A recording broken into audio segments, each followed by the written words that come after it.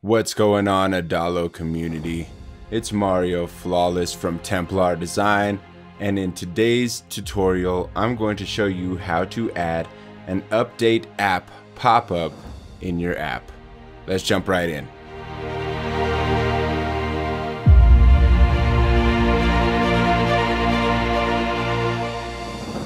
Today's request comes from Grant Woods and Briggsy. Grant Woods wants to know how to add an update pop-up in the app to make people update the app. So let me show you exactly how it's done. This is the app we're going to be working on today. This is a real simple app, but I'm going to just show you how to get this update app button to appear as a pop-up when there's a new app update available. Alright, so the first thing you want to do is jump into your database and create a new collection called app versions. Add a number parameter called version number. You don't need any other parameters in the collection. So for this example, I added app version number 100.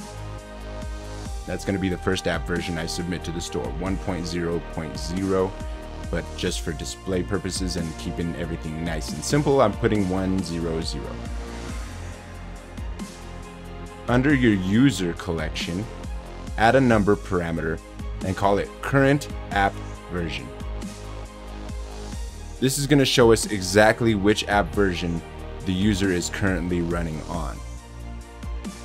So when a user first signs up, now remember, our app version right now is app version 100. So when a user first signs up, I'm going to set the current app version automatically to 100. Okay. And then on my loading splash screen, I have a timer here that updates the user to 100.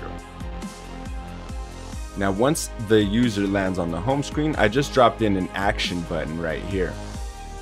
And this action button is going to be the pop-up that we see when there's a new app update available.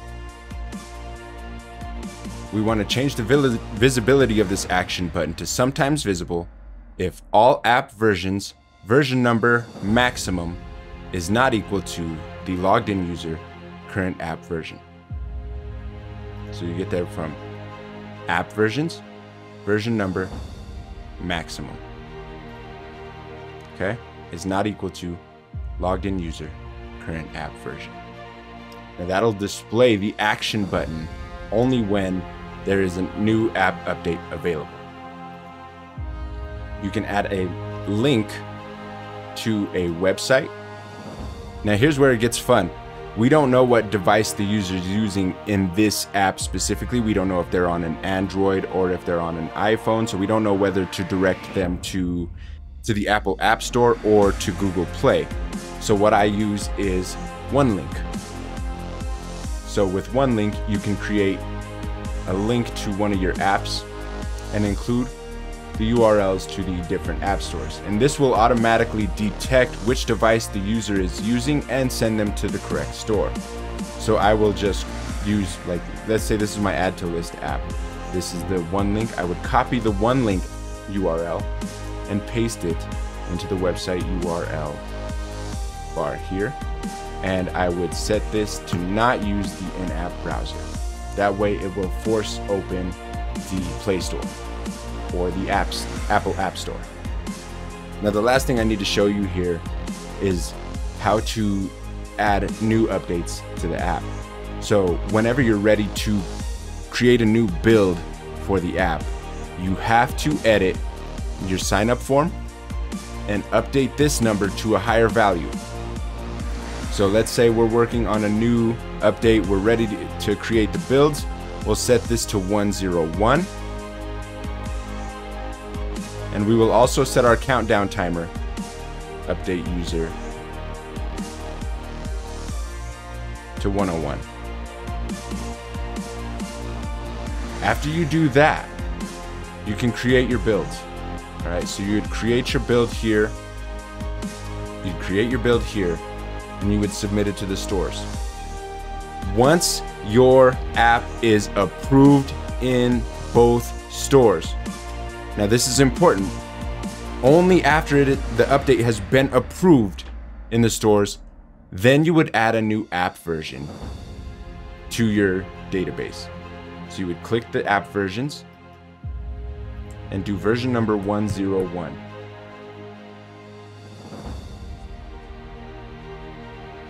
And then you would click done.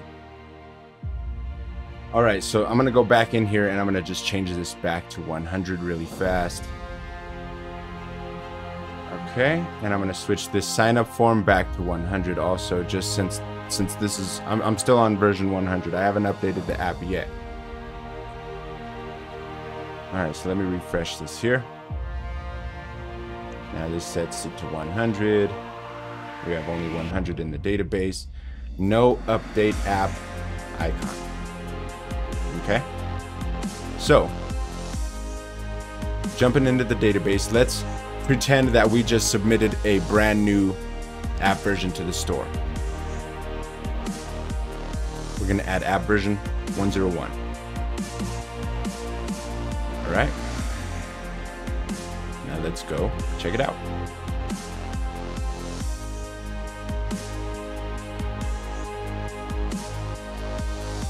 And there it is. There's the update app button. And that's how you do it. That's how you add an update app pop-up to your Adalo mobile app. If you have any questions, feel free to reach out to us at www.templar.design.